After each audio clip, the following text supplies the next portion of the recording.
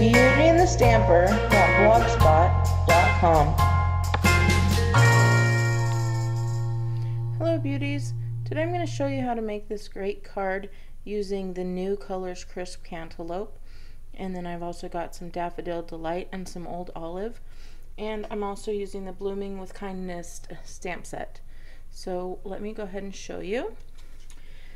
So what I'm doing is I've got some watercolor paper here, and I'm not going to use my aqua pen because I want to get some thick lines. So I've got a plate here with some water, and let me just tell you, I got my re-inkers. This one's the Daffodil Delight. I also have my Crisp Cantaloupe already on here and my Old Olive. You're just going to put a couple drops in there.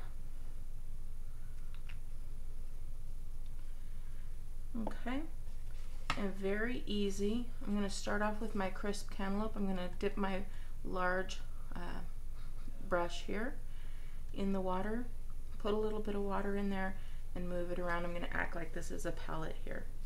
So since it is a thicker brush and get that nice and wet, the watercolor paper works really good.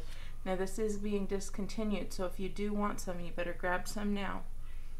So I'm going to go ahead and just stroke across. And that's so pretty. It's so soft and so nice. And just get some color on there. The next one I'm going to just on a paper towel get rid of any of that extra color, and then add the Daffodil Delight as the next color, doing the same thing. Add a little bit of water, and don't be afraid to go over it so the colors blend really nicely.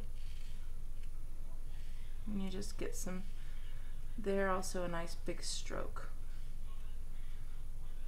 Okay, moving on and clearing out my yellow Daffodil Delight again.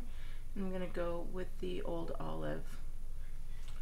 Doing the same thing, I'm going to go over where the Daffodil Delight is onto the Old Olive and make a nice big spread. Don't worry about going over the paper. As you can see, I've done, again, this watercolor paper works really well.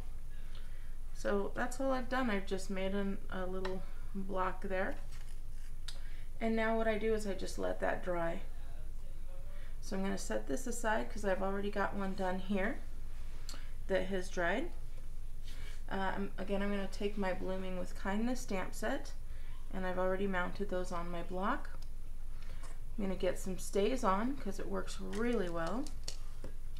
I'm just going to ink that up. So I'm taking the large flower. I don't know what kind of flower it is, but it sure is pretty. Just really good. Ink that up really well. And I want to get some color in there. So I just stamps, and I'm going to hold it for a little while because I want to make sure that really gets in there.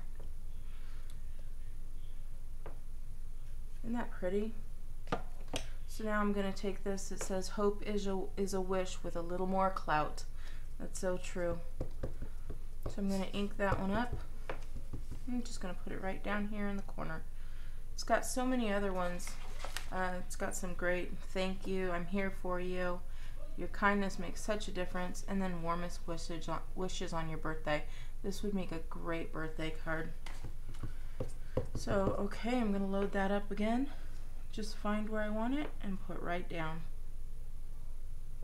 Hold it for a little while, and there we go. Isn't that pretty? Okay, so the Crisp Cantaloupe, I'm going to go ahead, take that. I've already scored it. I'm just going to take my bone folder and go over it so I get a nice crisp fold there.